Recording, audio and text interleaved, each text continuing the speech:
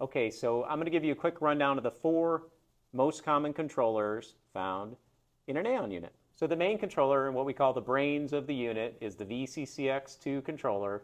This is where everything happens. This is what we call a configurable controller. It's not programmable. So this next module is the RSM for digital compressors. This controls your digital compressor. So it sends out a signal to the solenoid valve that will load and unload your digital. Okay, next we have the AAON Modulating Hot Gas Reheat Valve X controller. And this basically controls the modulating hot gas reheat valve. Next we have the ModGas X controller, and this basically controls the modulating gas valve in the AAON unit.